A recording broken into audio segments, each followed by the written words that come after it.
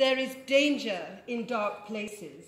For men like us, there are no spaces where we can be proud, where we can be free, where I can love you and you can love me.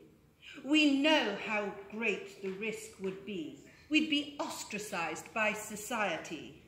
Our lives and careers would be ruined, of course, by blackmail, prosecution, threats, or force. Because of that, we play the game of love that dares not speak its name.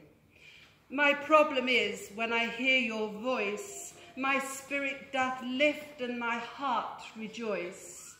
My flesh is weak, but my spirit is strong, and I know in my heart it is not wrong for man to love man and boy to love boy, to share love and respect, happiness and joy.